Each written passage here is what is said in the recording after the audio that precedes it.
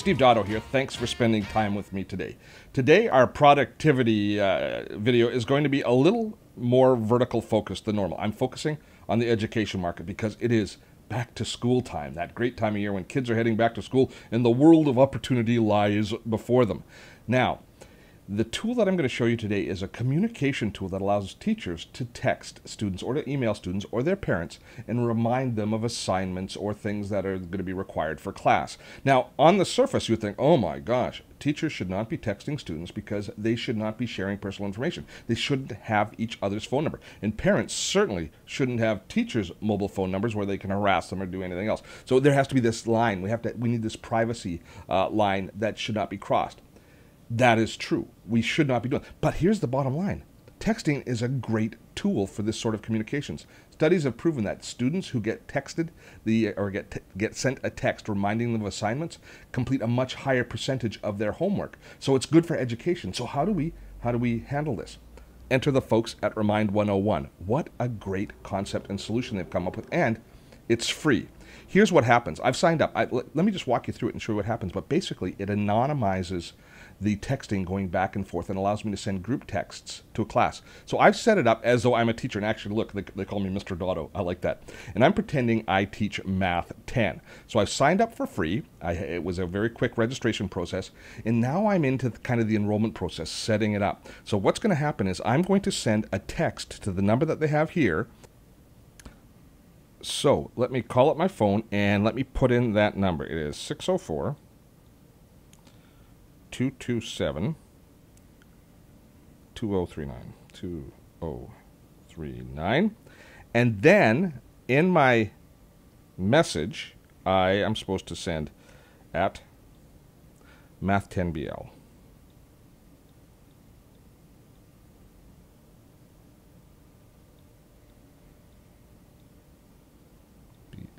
And I believe that's an L, not a 1. So I'm going to go send.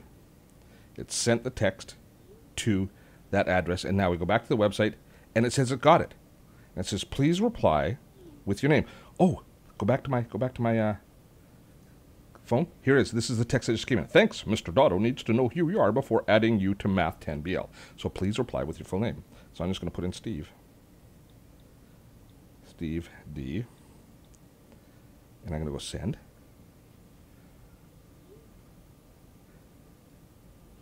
Got it. Please reply with your name. Okay, so send yourself a simple message. So now, using the web interface here, I can send a message to the entire class that's registered for this page, completely anonymously. So I'm going to say, do your homework. Homework. Be smart. Mr. Dotto rules. Okay. Send. I've sent that out.